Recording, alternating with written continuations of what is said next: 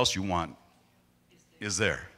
It's coming. And this brother has done that very well. He ministers to the leadership of the largest and oldest underground network of churches in China. He says when he's there, he's probably the only one that hasn't been in prison for his faith. When he's ministering to these people, he says, I don't know why they have me come. He's also overseen a group of prophetic people in America. He's had a direct line to the Pentagon, and if they hear anything coming from the Lord, I don't know if they're doing this actively, but he did it for about 20 years. He had the right to call our government officials and say, these people are hearing something from the Lord, and give them what they gave him. I mean, most of you didn't know there's anything like that in America. For a while, we had psychics because Russia had psychics. Their psychics seemed to work, but our psychics, they weren't any good.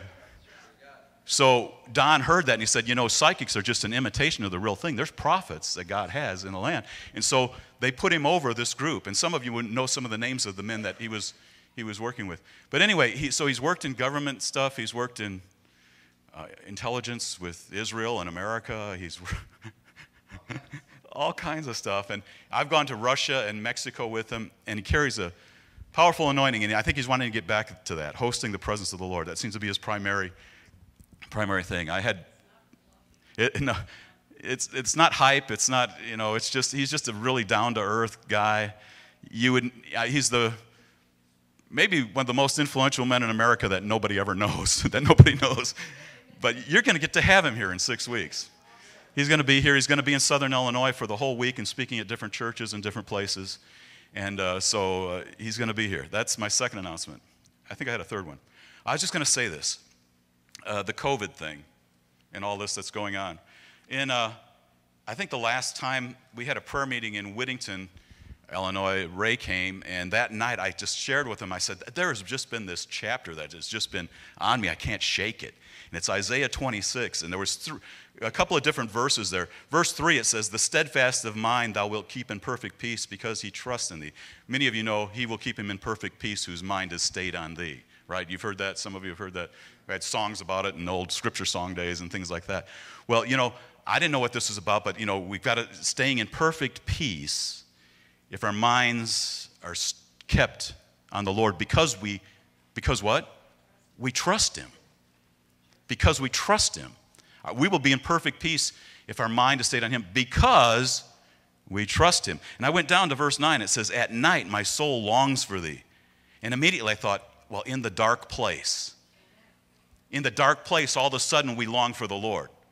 And we're hearing that now. We're hearing from Morocco that there's just a large inquiry for Bibles right now during this time. We're hearing in Afghanistan that some of the workers there, the Christians, they decided not to hide, but they started making masks. They took the masks to their neighbors. Then they found out the hospitals didn't have masks, so they've taken masks to the hospitals, to the doctors and the nurses. And they're winning people to Jesus in Afghanistan. There's an awakening in Afghanistan. Awakening in Iran. There's awakening in the Muslim world right now. And we'll talk about some of the dreams and things people have had as we go along and stuff like that. Some people that we've met that the Lord was working on. And then it says, indeed, my spirit within me seeks thee diligently. At night, I thought, in the dark place. Okay, when darkness seems to come, all of a sudden we get serious with God, right? Our world is shaken up and it's like, oh God, oh God, oh God. We may be insincere in our general, that might be a pretty weak prayer because it's just a reactionary prayer. But it does bring us to call upon him. And it goes on to say that in the rest of the verse. For when the earth experiences thy judgments, the inhabitants of the world learn righteousness. Though the wicked is shown favor, he does not learn righteousness. He deals unjustly in the land of uprightness and does not perceive the majesty of the Lord. There's an uprooting that's happening in America right now. You know what? That's not easy. I was out cutting this tree that died out in front of our house. It had a lot of different branches. It was kind of a decorate ornament tree kind of thing. And I cut off all the branches and I think, I would really like to put something else here. And then I looked at the root system. I thought, this is going to take weeks to get this thing out of there, especially at the pace I work now. But, and I thought immediately of America right now. What's going on is everyone is hearing reset, right? Did you hear reset? It's like, that's so obvious. When we got into this thing, everything's shut down. We're in a reset mode. You're resetting your priorities. But I think what's happening in a larger scale is there's a reset that's happening personally, but there's a reset that's happening in the media. We're going to start seeing different media sources come up. There's reset happening in education, right? There's going to be different options coming up, and Christians are rising up. Some Christians are beginning to rise up and say, we need to do something about education. They're offering, but in order to get that to happen, those roots got to get dug out. And that is no easy thing. That is a mess. It's difficult. Pastor said he believes a revival is coming, but there's a cost. Well, there is a cost. There's a cost in all of this. And anyway, I think government, there's going to be a reset. How many of you know that's a tough thing to dig out? That's some deep roots there. The whole system that we're involved in, and it's got to be uprooted. This isn't a time just to say, oh, Jesus, come, get me out of this mess. If he comes, great. I like that idea. I'm looking forward to the glorious hope of the blessed hope of the return of our great God and Savior, Christ Jesus. Amen. Yeah. And I say some days, Lord, come.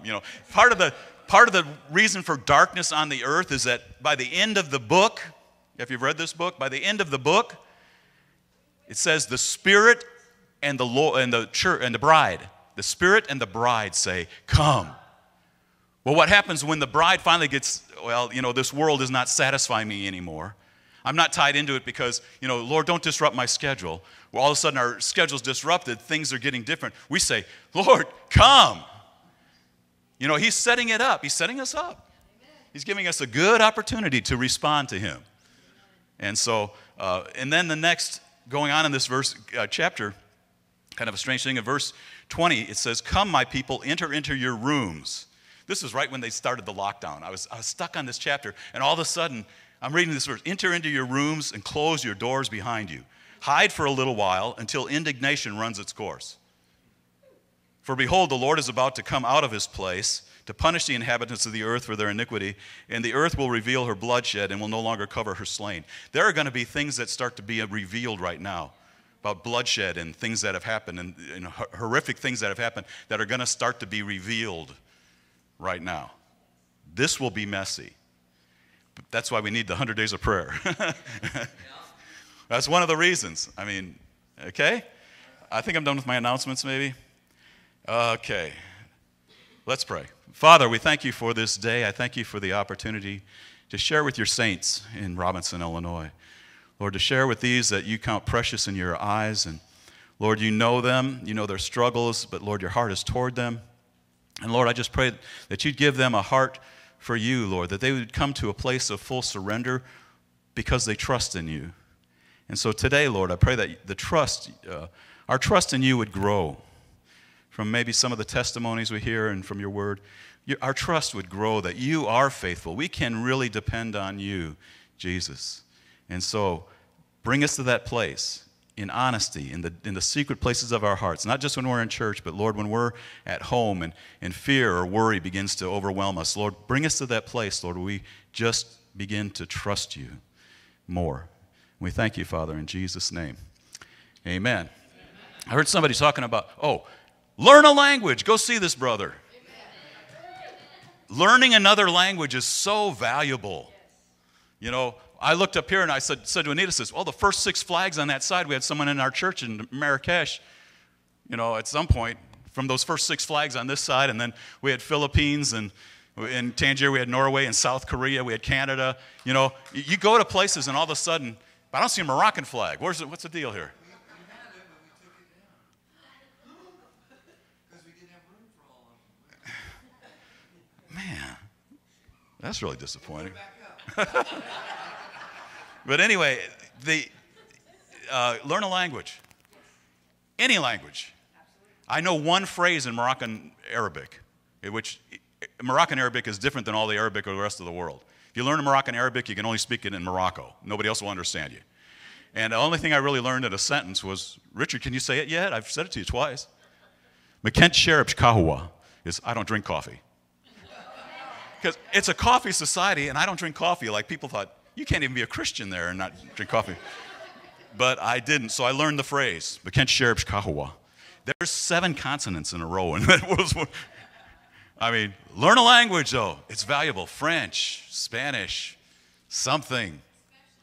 Arabic, because God's doing something in the Arab world. And I heard someone talking about the call. God has on each one of us.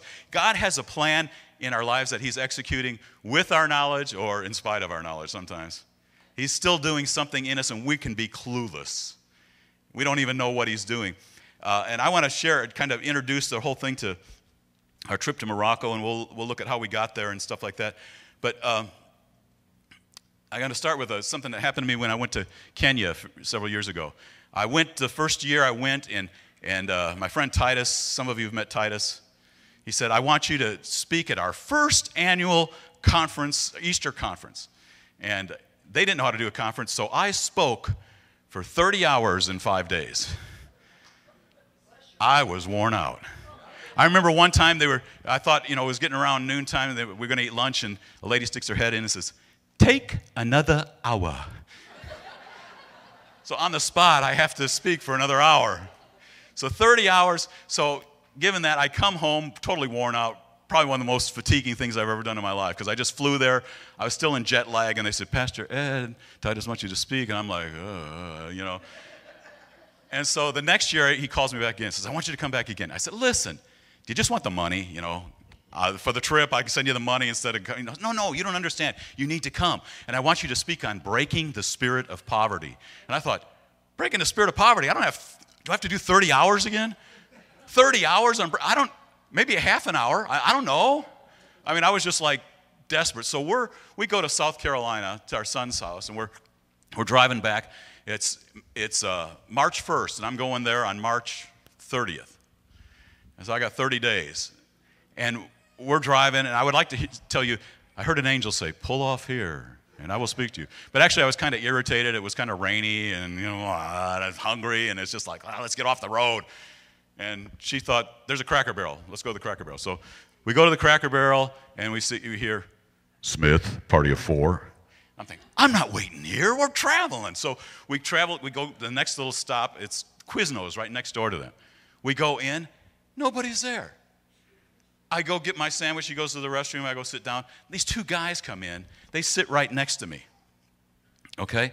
The place is empty, but this guy's sitting, his shoulder's about touching mine, He's sitting back here, and I'm listening to him, and he says, I just got back from Nairobi, Kenya. I've been with a missionary that's a lifelong missionary, and he said, we're trying to solve a spiritual problem with a material answer. And he says he's found stuff from the Word of God that really works, and he's written a booklet called Breaking the Spirit of Poverty. And I say to her, can you hear him? And she was like, no, I had to be sitting that close to hear what this guy says. Well, when it's done, I tap him on the shoulder and say, hey, I'm going to Kenya. I'm supposed to teach on breaking the spirit of poverty in 30 days. And so he gets my address, sends copies of booklet, sends it to me. We start teaching it in Kenya. It really does a marvelous thing. People are really responding to it. Well, and I can't take any credit. I didn't do anything. I ate at Quiznos. That's what I said. Sometimes God is working things in spite of us. We don't even know what he's doing. But if we're there, so fast forward, I'm in Morocco. I'm sitting at Dino's with Anita, my favorite place. They serve gelato. You know gelato? It's Italian ice cream. Oh, Dino's is so good. So I'm sitting there, and I'm in one of my moods again. None of you have those, I'm pretty sure. Hope you don't. Well, I'm there, and I said, what in the world are we doing here? We can't even speak the language. It's useless being, what in the world? Well, that episode we had took place in Knoxville, Tennessee. So to us, that was the place of provision. God is going to take care of it. So I'm sitting there offering my wine offering before the Lord, whining to the Lord. And to her, but she could hear it. She was just there. So next thing you know, she taps my leg and look up. Well, we're sitting in kind of an outside area. There's a little hedge of shrubs, and then the sidewalk there. And there's a guy comes and stands like this far in front of me. There's me, the table, the shrubs, the sidewalk. he's standing right there. She taps me on the leg and says, look up. And the guy on his shirt, it says Knoxville. Well, Knoxville was the place where God provided that incredible gift of that message. And so I just said, okay, I get it. We're here. You know, we're not necessarily all that important other than we're here. You'll take care of it. Amen. And he does. You know, he takes care of it even when we don't know what in the world we're doing.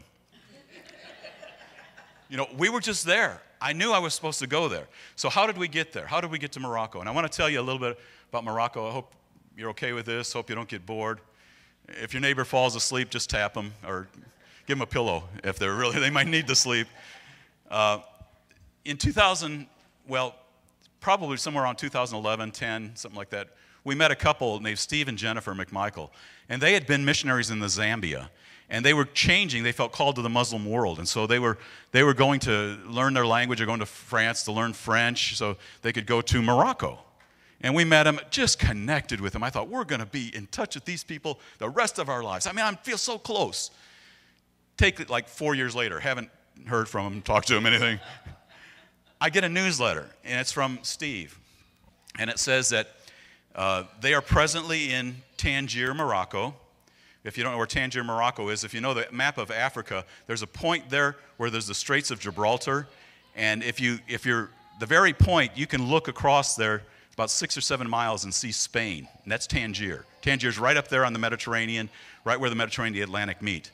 And so he's up there, and he says, we need someone to fill in for 6 months.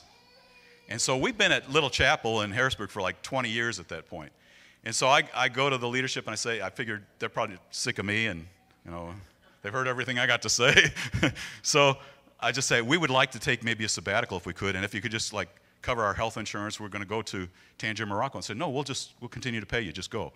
And we decided to go for 3 months. We thought 6 was stretching it for the church and that kind of thing. So we went for 3 months. But the way it happened was I get the newsletter, and I'm reading the newsletter, and as I'm reading it, you know, he's looking for someone to come. Something just leaps in my heart. That's all I can say. Something leaped in my heart. I go home to Anita, and I tell her, I said, I think we're supposed to go to Morocco. What do you think? And she's basically, I'm all in. Well, our history with Africa is this. We spent most of our time in Kenya, the place of mud huts. Some of our best friends live in mud huts. And we're thinking, okay, I don't know anything about Morocco. How many of you know anything about Morocco? I didn't know anything about Morocco at the time we're going. I'm thinking, maybe we're in a mud hut. I don't know. But something leaped in my heart, and I remembered this verse in Luke 24:32. These guys were walking on the road to Emmaus with Jesus. They said to one another, were not our hearts burning within us while he was speaking to us on the road, while he was explaining the scriptures to us? And I thought, that's what happens. He still does that today. Does not our heart burn within us while he is speaking to us? While he is explaining the scriptures? Have you ever had something all of a sudden, wow, that scripture's really alive? Well, he's still speaking to us today, and sometimes we feel that in our heart. Well, Anita is the hero in this because I had at least a leap in my heart. She had me saying, I think we're supposed to go to Morocco. And so I go back to this in Isaiah chapter 6. Isaiah has a vision. It says, in the year that King Uzziah's death, I saw the Lord sitting on a throne, lofty and exalted, with the train of his robe filling the temple. That's one big robe. I mean, the robe filled the temple. This is you got to get the sight. This is overwhelming, what Isaiah's seen. Seraphim stood above him, whatever they are, each having 6 wings, and, you know, 2 he covered his face, 2 he covered his feet, and 2 he flew. And you're seeing this. Can you imagine you're seeing this? You can't imagine, because if you imagined it, you couldn't sit there and look like this at me. And one called out to another and said, holy, holy, holy is the Lord of hosts. The whole earth is full of his glory. And the foundations of the thresholds trembled at the voice of him who called out, while the temple was filling with smoke. Then I said, woe is me, for I am ruined, because I am a man of unclean lips. I live among a people of unclean lips. You know, he's implicating you. You know, it's like me saying, you know, my mouth is defiled, and I live a bunch of people that they're got defiled mouths too.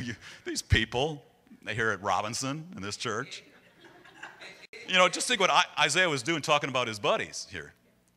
And it says, I live among those people, for my eyes have seen the King, the Lord of hosts. Then one of the seraphim flew, etc. I'm going to go down to verse 8. It says, then I heard the voice of the Lord saying, whom shall I send and who will go for us? Then I said, here am I, send me.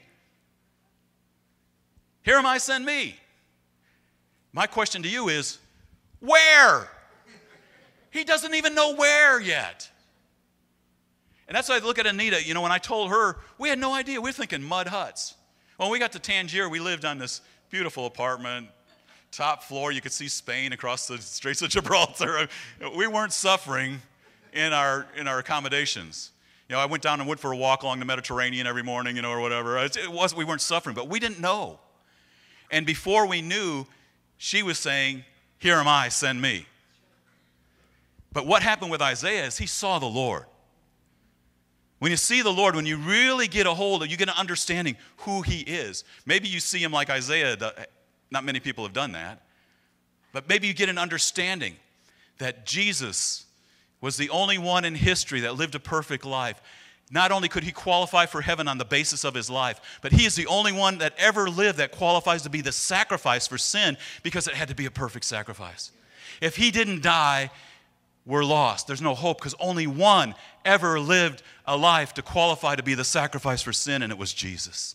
And when you get a view of that, all of a sudden, he says, I need to send somebody somewhere, and you say, here am I, send me, wherever.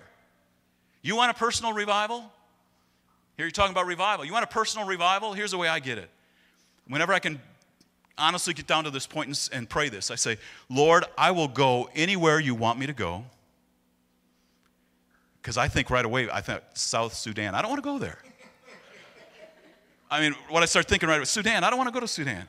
But I said, when I really get to a place of surrender, I say, Lord, I'll go anywhere you want me to go. I'll do anything you want me to do. I'll say anything you want me to say to anybody you want me to say it to. And when I get to that point, I'm surrendered and I have revival. But I tell you what, those are testing statements. And if you can say those from your heart honestly, you've come to that place of surrender. And so I just encourage you with that if you really want that personal revival, you can get it. You can get it pretty fast. And the thing is, we found out when we say yes to the Lord, our time in Morocco was, when we went to Tangier, when I came back, I said, it was the best 3 months of my life. It was so amazing. We met a lady from Norway. I'll tell you a little story about prayer. I was going to do this when we were announcing prayer. From Norway, her name was Helen. And Helen,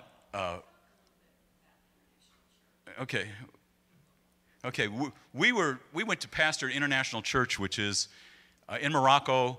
Moroccans aren't supposed to go to church necessarily. Although it's up in the air, some places they say it's okay, some places they don't. They don't know right now.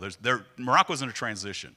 It's a Muslim world, a tourist country. They want tourists to keep coming, so they don't want to kick people out. But so they're really sensitive. So what we have is we have people that are living in the country that are from other countries that speak English, and they come to our church.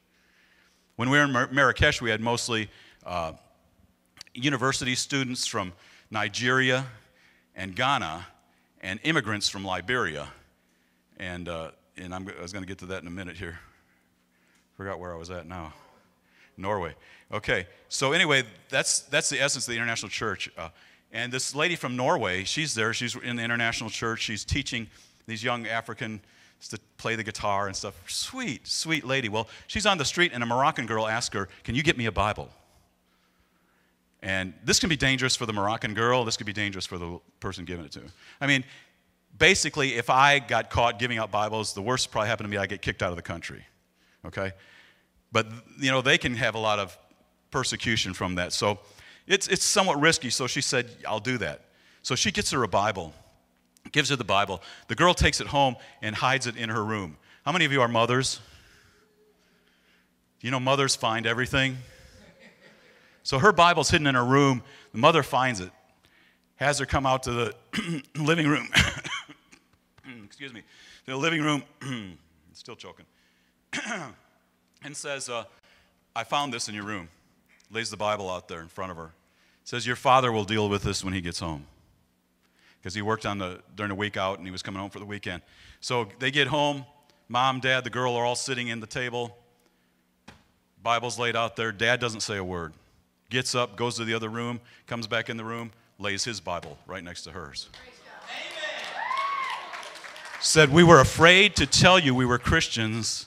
We didn't want to put you under the scrutiny of having to live with that, but we've been praying for you.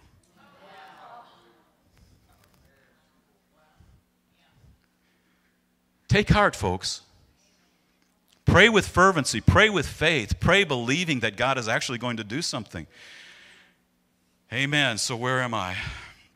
Well, we came back from Tangier to the United States, and I thought I'd be at Little Chapel for several years and stuff, but circumstances came along so that it became obvious we were supposed to go back to Marrakesh, or to Morocco. And we knew that Marrakesh was a church that needed a pastor. Never had a pastor, just brand new. We went and visited in 2016. There were 9 people in the church. The pastor from Casablanca drove 3 hours. He'd go to church, and he'd have church in the morning. They'd rest. They'd drive 3 hours to Marrakesh with the worship team, have the service there, drive 3 hours back after that, get back at midnight. He's doing that every week. They didn't have a pastor in Marrakesh, so we were feeling like, I think we're supposed to go to Marrakesh. Well, the Lord made it real clear. I don't know if he's ever done this with you. It's like, okay, Ed, you can choose whatever choice you want. Here's the choice. You can choose to go through this narrow place that I'm only giving you one real option. And of course, yes, Lord. But we really felt like it was made real clear that that's what we were supposed to do. When we visited in 2016, after we'd been in 2015, 3 months, we went back, visited. And when we got done, we thought, well, we'll probably be in Morocco sometime, but we didn't love it. It wasn't like, we've got to do this. Nothing like that, but all of a sudden, it became real evident. The Lord was giving us an opportunity that it was like the only opportunity I had left. Walk in this way. So it seemed like it was pretty clear that we should be going there. So in Marrakesh, city of about 1 million people, there's one Catholic church. They speak French in there. There's one French Protestant church. You know, this is a Muslim country. So the only buildings left are this Catholic church and this French Protestant church. And we rented then the French Protestant church building in the evening and had our services in the evening. And what we did is we opened it up to people that spoke English that were from other countries. That's why, you know, I've ministered to hundreds of people from the Netherlands. Hundreds and hundreds. Because they would visit Marrakesh on vacation. For some reason it was a popular, and they'd come to church. We'd have groups of 30 and 50 come sometimes. But almost every week there was someone from the Netherlands. So I've spoken to a lot of people from the Netherlands. You know, it's just, we had a person in church from Haiti. I mean, it's just the opportunities that you have. It was marvelous. It was wonderful. And it was difficult. So frustrated oftentimes about the language. We didn't have a car. You don't want to drive a car in Marrakesh anyway. It is crazy. Give you an example. Cars pull up. Turn left. Okay, I'm coming up, I'm a car, I'm going to turn left. I get up here, I turn like this. Another car comes, they get like here. Another car comes, they get like here. Another car comes, they get here. And when you can finally go, the car that's here is supposed to go first. If you don't know that, you're in trouble. I mean, it's a big crack up there with, you know, because the last one to come that's on the far end of the line goes first. And if you've got your nose in front of any other car, you've got the right of way. It's just, so who would want that anyway? But it was frustrating. It was difficult. It was wonderful. It was difficult. Anita and I had opportunities you can't imagine. And this was just by saying yes to the Lord. We did a wedding in the Sahara Desert. We rode camels for an hour out into the desert. Went to a desert camp, got a little rug. It was me and Anita, the couple, and the photographer. Five-person camel train with Muhammad leading us in the front, you know, pulling us along. In fact, on the way out there, all of a sudden, Anita's camel starts wandering off, and she's like, hey, hey, hey, hey. Broke loose, and I'm looking, and all you can see is sand, you know, forever and ever. I mean, it's not like, how do you get around there? It's like, go to the sand dune and turn right. So we ride out there for an hour into the desert, come to this desert camp, get a little rug out. They take it up to the top of a sand dune. We do a wedding. Incredible. We rode the camels back that night, another hour in the dark, no moon, Muhammad with his cell phone and his little flashlight, leading the train. And I hurt so bad. Anita and I hurt so bad. Those camel saddles do not have stirrups. There's nothing to hold you up. You are held up by that part in the middle of your body that's rotating on the thing going like this. Those young people, they were up there, they were like tying their shoes and stuff. I was holding on for dear life. And you're sliding down 10-foot sand dunes, and you're like this, and the camel behind me had his nose in my left pocket, slobbering, and we're glad we did it. Will we do it again? No, we're not doing that again. But the experience of a lifetime. I did four weddings, 3 destination weddings. And I wasn't legal to do weddings in Morocco, but they'd get married someplace else and come and do the ceremony there. A couple from the United States, a couple from Nigeria, and this couple from Romania. And just, opportunities that, the Lord just gave us things to bless us. Experiences that are unbelievable, but difficult. Difficult. Things are difficult. Okay, so let's get ahead here. So in the church, because I did the international church thing early, in the church we had students, most of them on national scholarships. They were bright students from Ghana and Nigeria. A lot of really brilliant kids. And if you can get to Morocco, your education is free. If you can get into the university there.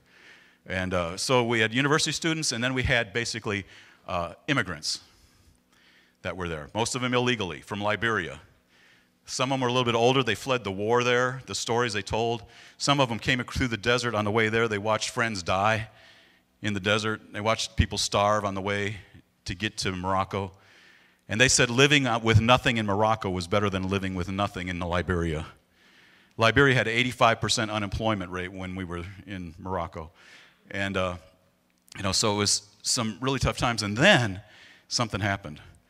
We ran into 4 Filipino evangelists. Oh, my. I tell you what, South Korea, God bless them. They're leading the way in world evangelism right now. Missions. They really are. And the Filipino guys, these guys are amazing. And here's the amazing thing about them.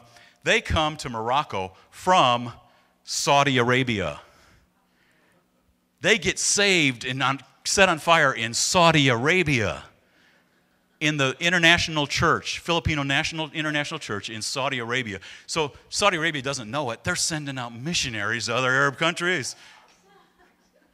These guys get there, and we're in this prayer meeting. And I tell you what, talk about prayer. God just gave us something in our hearts for Morocco. When Jesus, and it says in Psalm 2 how the nations are raging and all of this. Well, in the middle of that, it says, ask of me, and I will give the nations as an inheritance for you. And there's something that just came on me, and I said, okay, Lord, you said that. You fulfill that then. I'm asking you for Morocco. So when all the folks from the Netherlands would come, I said, everyone likes to be in on ground floor. I said, I'm going to give you a chance to be ground floor. Morocco one day is going to be known by the name of Jesus. You got a chance to start praying right now. You can be in on ground floor. You want to do that, or you can just wait and say, oh, yeah, well, I heard that one time. What about working through it? What about praying for America, bringing awakening, bringing the revival? What about working through it? And so these guys were so fervent. So we're having prayer meetings with them. This is fun. Between our brother from Liberia, man, when he prays, I just sat back and just kind of took it all in. And these guys from the Philippines, well, we're in this first meeting with these guys, really, these Philippine evangelists. They're going around the country. They're blatant. They're just going sharing the gospel. And then they write down the names and they try and follow up on them. They've got to move from place to place because they're being followed by the police every now and then. So this brother says to me, he says, Pastor Ed, I came to Morocco. I got persecuted. He said, I think we should tell Christians. I think they'll come. He thought that every Christian would want to be persecuted for Jesus' name. He said, who wouldn't want that? Who wouldn't want that? Talk about a challenge to our souls and to our commitment and to our lifestyle. They would always say, they'd come in the room and say, Matthew 24:14, this gospel of the kingdom must be preached to all the earth, and then the end will come. Or they would say, the Great Commission is not I think this was Hudson Taylor said this. The Great Commission is not a suggestion to be considered, but a command to be obeyed. These guys were fervent. They were just fervent. And there was a little turnover. We saw, we had about 7 eventually. About 4 at a time would be there. Some of them went back to the Philippines. But our church was made up of that. We had a girl from South Korea that she came and she got known as being one who witnessed about Jesus to about everybody. And so she had to leave the country like we did every 90 days to get our visa renewed, get our passport stamped. So all you got to do is just leave the country, come back. But they wouldn't let her back in. And that happened. In Morocco, they weren't kicking people out, but there were a few we heard about that they wouldn't let back in. They're a tourist country. They don't want a bad rep. We don't kick people out of our country, but they wouldn't necessarily let you back in. And so the state of the Moroccan church, let me cover that just quickly. We were hearing in it's the national church, whatever, the underground church. There was a woman there, Mama Sewell, and the church there in Marrakesh is growing. When we were there in 2018, they said that they had 11 baptisms one night, and our friend that had been in Morocco for 17 years said, I'd never heard of 11 baptisms in 17 years. And that was followed up by another time. They had 8 more and more. And finally, this Mama Sewell was coming under persecution, and she was getting, the police were harassing her, neighbors were harassing her. And finally, she wanted to get out. Finally, the Lord said, no, you stay there. I'll bring them to you.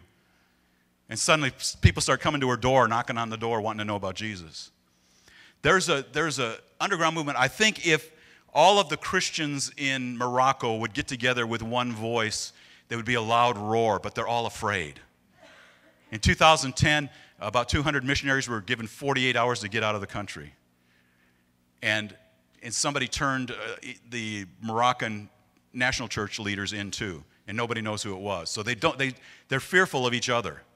They don't trust each other. We knew a couple that they go and they take testimonies of Muslims that have turned to Jesus, and they publish them and send them out all over the country. And they said that we moved to a new town. We thought there were no Christians there. Finally, about 3 or 4 months later, a guy told us, no, there's 200 Christians here in this town. He says, and there's 200 churches, because nobody will associate with each other. They're all a church unto themselves. They're afraid of each other. So if you want to pray for Morocco, pray the spirit of fear be broken over the local believers and over the workers that are there in town. We met some incredible people. There's a young girl named Hind, and she came to a worship practice time with one of our friends from Ghana, one of the students from Ghana. And just in that practice time, her heart was just, you could tell something happened to her heart. She would walk around, her dad and her brothers are very devout Muslims, very devout Muslims. And she's walking around the house humming, what a beautiful name it is, what a beautiful name it is. And our friend Prince says, you got to be careful, in your home, what you're saying, what you're doing. But, folks, I can't imagine being in heaven without her. I want her to be there. The Moroccan people were so kind. They were so sweet. They were so hospitable. We met people out just in a restaurant, and they would say, come to our house. We'll feed you. Muhammad, the leather salesman, I got this bag from him. He had us over once. And, we just met him in the store. He had us over. They fed us and fed us and fed us. We talked. Anita wanted to go over when they sacrificed the sheep, because once a year on the big holiday Eid that just happened, every family's supposed to sacrifice a sheep. And she wanted to go, so basically because you wanted to see how gruesome it is and understanding Jesus' death on the cross, having some picture. And we were going to go, but then all of a sudden they decided to celebrate at his mother-in-law's house. And he said, I don't have a right to ask you to my mother-in-law's house. So we weren't able to go. But there's so many people. They're God seekers. They just don't know how to find them. There was a girl named Hula. We met in a taxi. And she heard that we spoke English, and she wanted to learn English. So she said, can I come to your apartment? We said, sure. So she comes up. The first time she's up there, she's talking real quick. She says, I'm a Muslim. I read the Quran. I don't believe it's true. But I can't call myself an atheist because I still believe in God. And then her mother calls and she's got to leave, and that's our conversation. It's over. We're like, oh. Well, 4 to 5, 6 months later, she just shows up again. She comes up there and she sits down and she sees my Bible. Is this the Bible? can I touch it? And she's just asking me. I said, I started explaining the gospel to her, and I said, do you know what? You can know that your sins are forgiven before you die. And she was just staring at me, and she said, that's nice. You know what that says? That's gospel. That's good news. That's nice. That's what she was saying. That's good news. Because they don't have a hope. They don't have a hope other than maybe Allah is having a good day and they die and he says, okay, I think your good deeds are better than your bad deeds, and come in, I don't have a headache today, so you're okay. They really don't have a hope. And so we met him. There's a man that I met that he came to Jesus, a Moroccan Muslim man. He came to Jesus and said his brother-in-law was a Christian, started witnessing to him. And he had dreams 3 nights in a row. Jesus speaking to him and says, you have enough information, now you decide.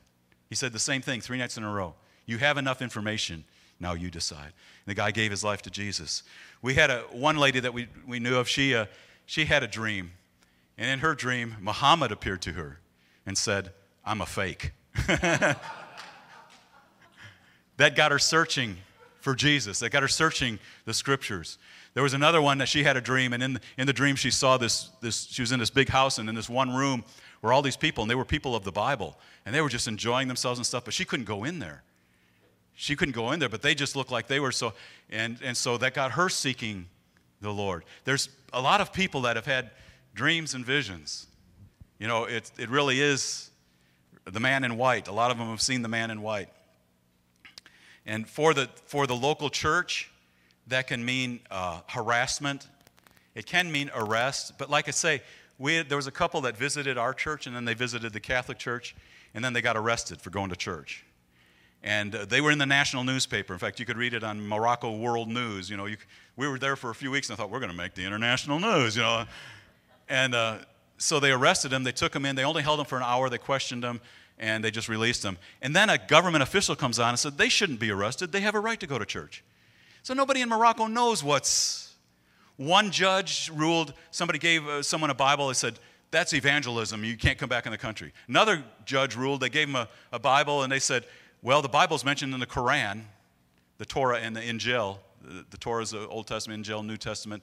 And he said, so that's okay. So Morocco's in this place, they don't know where they're at. It just depends on who's the government official at that time. So I should probably quit. There's so many things I'd like to say. They get harassed, arrested. We had the one couple that's showing the testimonies around the country now of Muslims that have become Christians. They said our worst fear was getting arrested. He says we got arrested. They slapped us around a little bit. He said, no big deal. They got over their fear. And, I had my moment of truth. Any of you ever think, I wonder what I would do if someone comes and says, will you deny Jesus? Or, So I'm up in our apartment. We get a knock at the door. And I open the door. There's 6 policemen outside of my door. I'm thinking, oh, here it is, Ed. What are you going to say? I told people when we left, I said, don't pray that I am safe as much as pray that I am faithful. I want to be faithful. I want to be safe. Don't get me wrong. I want to be safe, but I want to be faithful. So they're at the door, and they're just talking away. And I go, English? They all huddle up, and then like the Keystone Cops, they run down the steps and disappear and never see them again. And I found out later that a cop came later, and our building was known for prostitution. The door was open all night long. People, the apartment between us and this French couple up on the top floor, there were people in and out of it all night long. Our landlord told us that Marrakesh is the second worst prostitution city in the world next to Bangkok, Thailand. Now, I don't know if that's true or not, but it definitely has a reputation. And so what was happening there is we had gotten together with our friend. She's another American, and we were praying in our apartment, and one day she just prays, says, Lord, I just pray that this prostitution in this building stop. Well, our French couple there said they've been trying to get that taken care of for 14 years. Well, within about a week of that time, there was a sting in our building, and they arrested 13 people, cleaned the place out. They started locking the door downstairs, which, we weren't there to be safe. We were there to be witnesses. And so we didn't even think, yeah, the door's open all night long. But I want to say this. There's a few things. I don't know where you think you're at in your own personal life and where you think what you've got to give to the Lord. And you might think there's not a whole lot. Well, I tell you, remember the story about Knoxville? I didn't really have anything. I'm a normal person. I'm not a super saint. I'm not anything like that. He can take whatever you got. There's 3 short statements I just want to say in closing that are really impactful to me in the Bible. One is when they were feeding the 5,000, maybe the 4,000. Anyway, they had 5 fish and whatever. And Jesus said, they said, what are we going to do? And he said, bring them here to me. That's a powerful statement. Whatever you have, bring it here to Jesus. And that goes with this surrender prayer that I pray. You can do that in that prayer. Lord, I'll go anywhere you want me to go. I'll do anything you want me to do. I'll say anything you want me to say to anyone you want me to say it. You can get that. Bring it here to me. Bring them here to me. And what did Jesus do with that? He fed multitudes. And there's a couple of statements by Mary. I know when I say Mary, some people, oh, I'm not Catholic. I'm not either, but it's in the Bible. And she said something that really rings so true. She said, and some of you met Harrison, my friend Harrison, years ago. He would say this a lot. He said, what Mary said at the wedding of Cana, really plays into our hearts in every situation. She said, whatever he says to you, do it. Amen. So when I get that leap in my heart, I may want, I got grandkids here. I got 9 grandkids. You think I just want to go and leave the grandkids and go to Morocco? But what are we going to use as excuses? It really helped me. As we were praying and being sent out, there was a guy came up behind, and I was like, my daughter just said, well, who's going to bring flowers to Quincy on her birthday? And who's going to, and I was like, ah. There's a guy came up behind us, he's praying for us, and he says, you know what, Ed, I'm going to pray for you. And he says, your grandchildren, it'll be a much greater heritage if they say, my grandpa went to Morocco to witness to people about Jesus. Amen. Amen. Then they bought me flowers on my birthday. Amen. So what is it we're leaving behind, and what are our excuses? There's always been excuses why not to do it, but whatever he says to you, do it. Do it. And the other thing Mary said was, when the angel came to her, she said, be it unto me according to your word. Whatever the word of God says. I've battled. I'm almost 68. 1 month from today, I'll be 68. And, it's taken me this long, I think, just in the last couple months where any of you say bad things about yourself in your mind? Oh, you're such a, you just fall short in this. And you ever accuse yourself? Most of your thoughts are bad. I've just, about yourself. I heard somebody say we can't afford to think anything about ourselves that God doesn't think. So what I started doing this time is I'm just going, I remembered in Ezekiel 36 that God says of Israel, I'm going to bring you back into the land. And it's not because of you. You've profaned my name in the nations. I'm doing this for my own name's sake. And he tells them that several times. And so I started thinking, I'm Israel. I'm just Israel. If he wants to bless me, it's not because of me. It's not because of all the great things that I have done. It's for his own name's sake. He wants to show that he's full of mercy. He wants to show that he has compassion upon the weak and lowly people of the earth. And, so be it unto me according to your word. I just started saying, I am the righteousness of God in Christ. And it comes up, whatever comes up now, I just say, I'm the righteousness of God in Christ. Sometimes I don't even understand the depths of that. I just like, I don't care. I'm the righteousness of God in Christ. As I'm getting all these accusations in my mind about what a jerk I am and how I've failed and how I've just come up so short and how, I just rehearse it. Any of you rehearse those things? Anybody? Nobody? Couple? I mean, I've done that, and it's taken me this long. It's a shame. Maybe that's why I lived to this long. to finally get that one thing right. So I just want to leave that with you today. Whatever he says to you,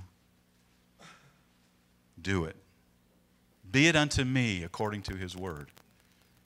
And bring it here to me. Whatever you got, bring it to Jesus. Just give him what you got. You might not think it's much. All kinds of ministries can happen. The internet thing we heard about this morning, all kinds of stuff like that can happen. But it takes that stepping out.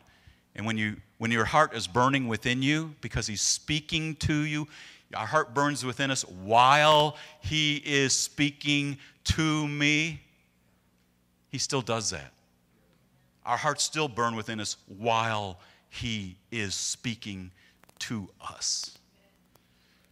So, Father, we have a lot of wonderful people here.